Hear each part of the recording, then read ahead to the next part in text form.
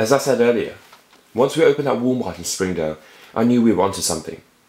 I knew in my bones it was going to work, but at the time, most folks, including my own brother Bud, were pretty skeptical of the whole concept.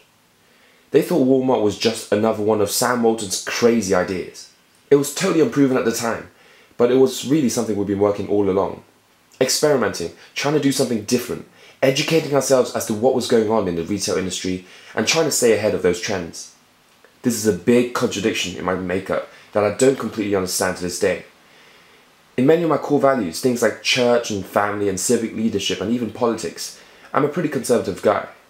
But for some reason in business, I've always been driven to buck the system, to innovate, to take things beyond where they've been.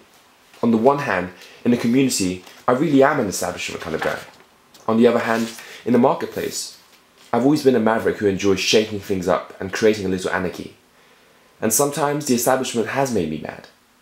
The truth is, when those Butler Brothers folks turned down my discounting idea, I got a little angry. And maybe that helped me to decide to swim upstream on my own.